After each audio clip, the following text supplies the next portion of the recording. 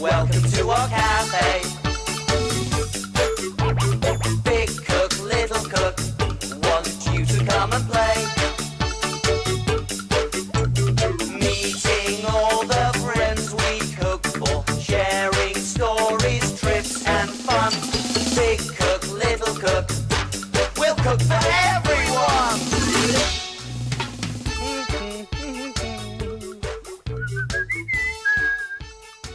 There we go. Oh, hello everyone. Welcome to our cafe, the best cafe in the world. Oh, Small. Where are you, Small? That's funny. He said he was going to tidy up the counter while I was out, but it still looks in a right old state. I wonder where he's got to. Hello, everyone. I'm here. Where? Here. Oh, there you are, little cook. Were you there all the time? I didn't see you. That's because I'm so small. No, that's because you were hiding. I wasn't hiding. I was sitting. But you couldn't see me because I'm so small. All right, you were sitting. Why haven't you done the cleaning? Ben, I couldn't do the cleaning because you put that cloth all the way over there. And because I'm so small, I couldn't reach it. Well, it's all right, little cook. We can do the cleaning up together. Sometimes, Ben, just sometimes, I wish I wasn't that small. Oh, dear. Ben, I wish I was your size, then I could see what the world looks like from up there. But being your size, Small, means you can do things that I can't do. Huh? Can I? Yeah, you know, like, whenever you lose something, you're really good at finding it because you can reach all those really hard-to-reach places. Hey, I suppose I can. And you always win when we play hide-and-seek. I do, don't I? And how would we ever find out about things if you couldn't whiz off on your magic spoonmobile and find out? Hey, I never thought about that before. You're right, Ben. Being small can be very useful. Oh, like now. Off you go, little cook. A customer awaits. I'm on my way. Woohoo! Woohoo!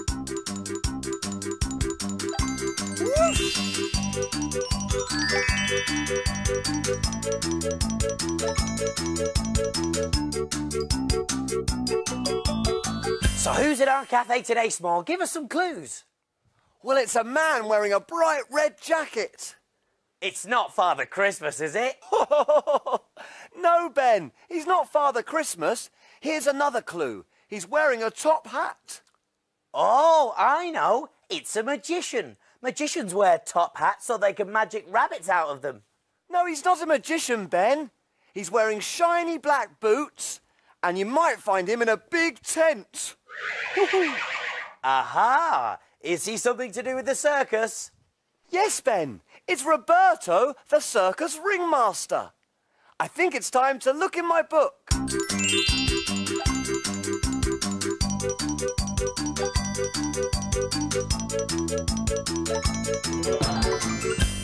We need a story to help us cook.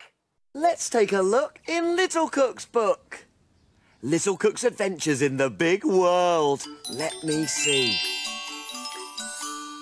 One summer's day, I went to the park and found a group of children gathered around a big notice. The notice said, "We are sorry to announce that the circus will not be coming this year." The children all looked very sad.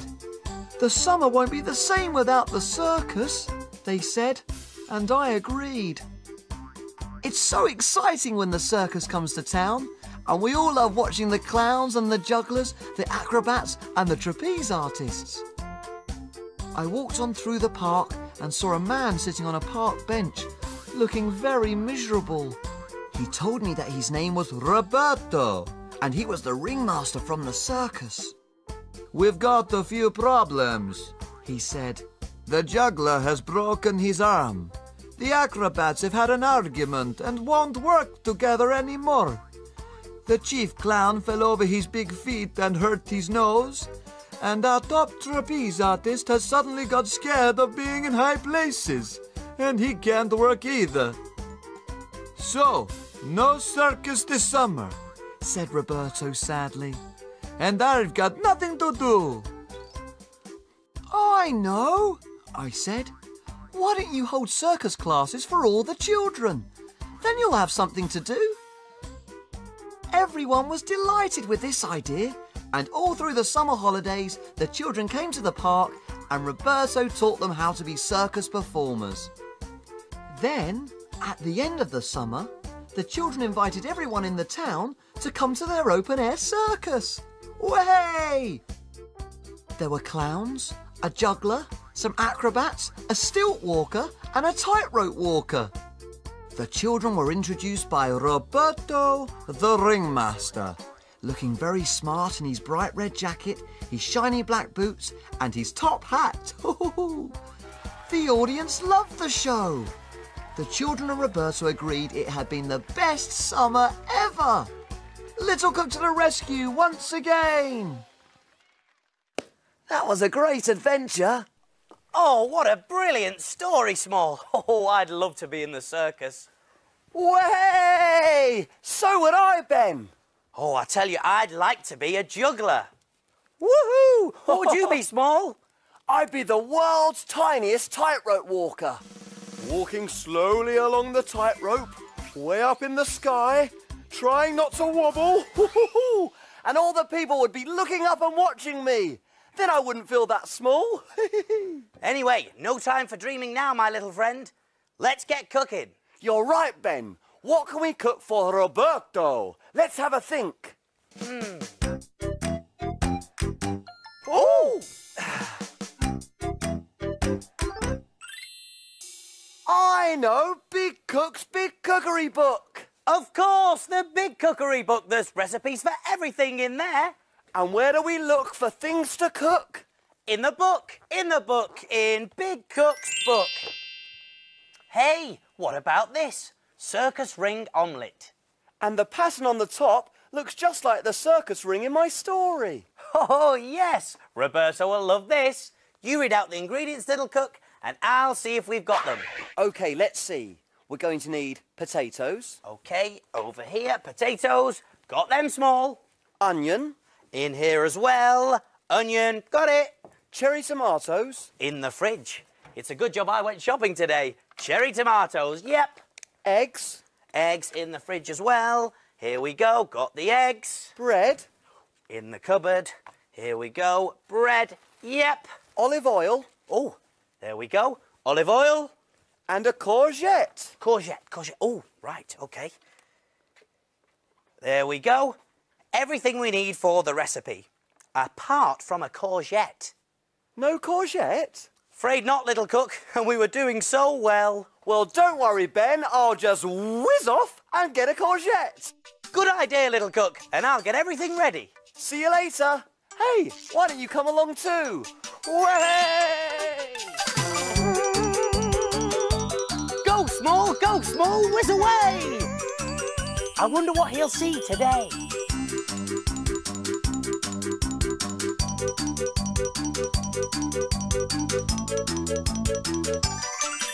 This looks like the right place. Oh, hello, Mr. Crow. This is an allotment. Dylan and his mum have grown lots of vegetables on their allotment, and today they're going to pick some. First, they are going to pick some onions.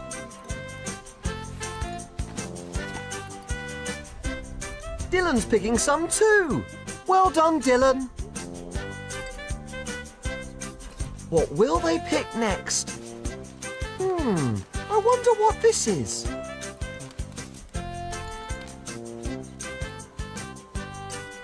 Oh, there's some small round vegetables in the soil. What are they? They're potatoes.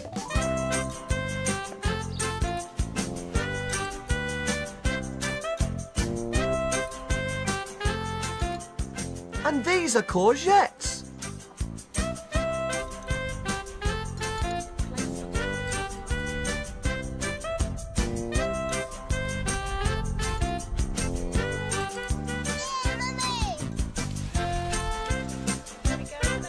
A basket full of vegetables.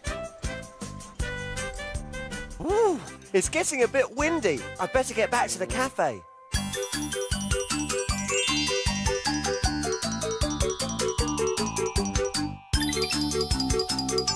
I've cooked and drained the potatoes and cut them into little cubes.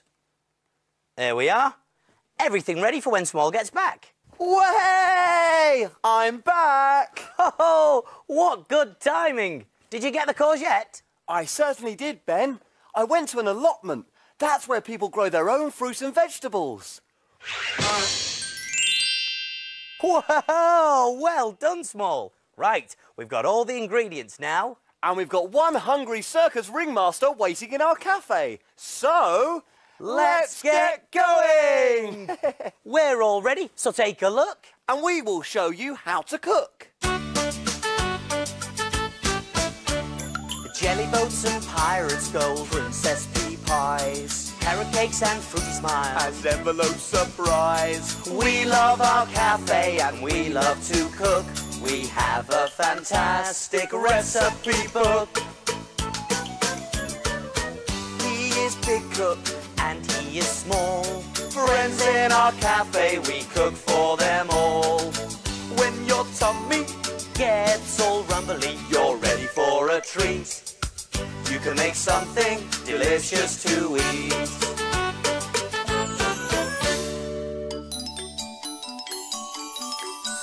Have you cleaned the surfaces? Yes, have you washed your hands? Yes! All clean and ready to cook. Do you remember the ingredients to Circus Ring Omelette? You do. There were potatoes, 2, cooked and cut into cubes. onion, 1, sliced.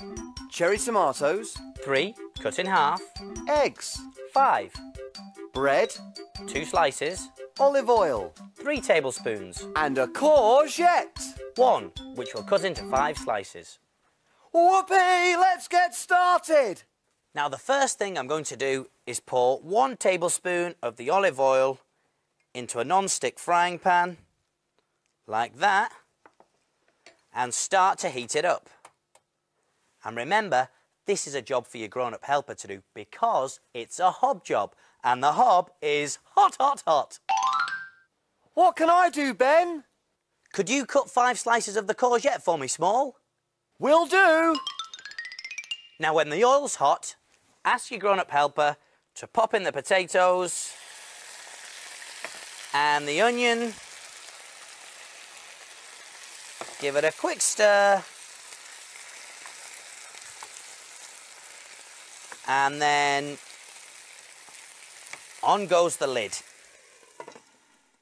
And then turn the heat down to its lowest setting. Now the mixture needs to cook for about 10 minutes. And you'll also need to give it a couple of stirs so that the mixture doesn't stick to the pan. The courgettes are ready, Ben. This is quite a big job for a little cook. Well done, Small. What's the next job for me then, Ben? Oh, could you crack these eggs into your bowl and beat them up for me? And I'll go and check on the potato mixture. Whisk, whisk, whisk. Whisk, whisk, whisk. Woohoo! The potato mixture's nearly ready, so there's just time for a quick juggle. Hey! Oh, if Small and I really practice our circus skills, we could do a show for our customers in the cafe, just like the children did in the story. Our very own circus in our very own cafe. This is another job that would be easier if I were bigger. Phew! This is hard work. Thanks, Small. Now could you make 2 slices of toast for me, please? 2 slices coming up. I've just poured the rest of the olive oil into the frying pan. This is going to help to cook the eggs. So next, ask your grown-up helper to pour in the beaten egg. Like that. And then we can start to decorate the omelette using the tomato and the courgette. And I'll put them on one at a time, alternately. This is going to be the circus ring. And finally, 1 piece of tomato in the middle, like that. And then we just need to let the omelette cook until the egg has gone from runny to solid. Way! While I wait for the bread to toast, there's just enough time for a spot of tightrope walking. Here we go. Whoa!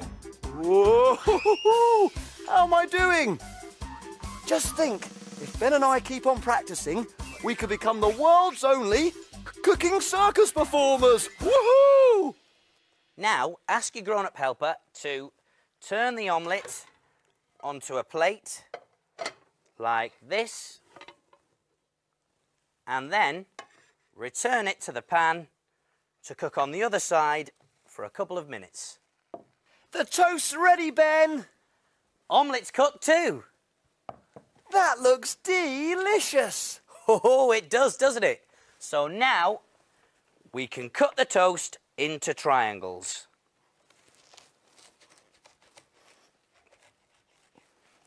Like this.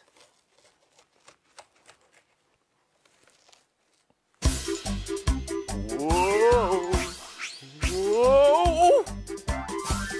And then arrange the triangles in the middle of the omelette into a star shape. Like this. That looks fantastic. Roberto will love it. Let's see, shall we? One circus ring omelette coming through. There. All done. So what do we do now? Can we play? Not yet. Time to clean and put away. Hooray!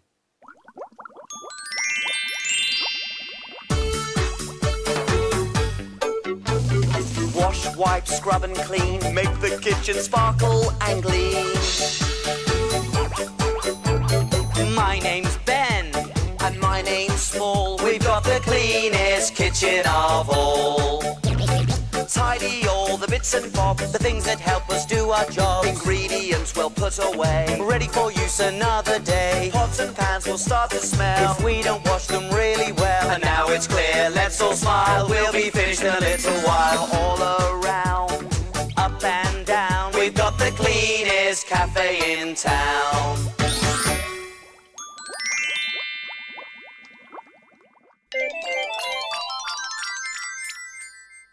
Aha, here comes the plate. Oh, yes. Oh, and it looks like Roberto enjoyed his circus ring omelette. Look, Small, he's left a note. Well, what does it say? What does it say? Let's see, shall we? It says, Dear Big Cook Ben and Little Cook Small, my circus ring omelette was delicious. Woohoo! To say thank you, here are 2 tickets to see our circus. Hooray! Ho-ho-ho! Small, I thought you might find these useful. From Roberto the Circus Ringmaster. Whoa! Here you go, Small. Oh, fantastic! Ho-ho-ho! Bucket stilts! Oh, Small! Now we really can pretend we're in the circus. You can be the stilt walker and I can be the juggler. And even better, whenever I want to be a bit bigger, I can be! Hey! Wow! I can see everything up here! Hoo-hoo! See you soon! See you soon!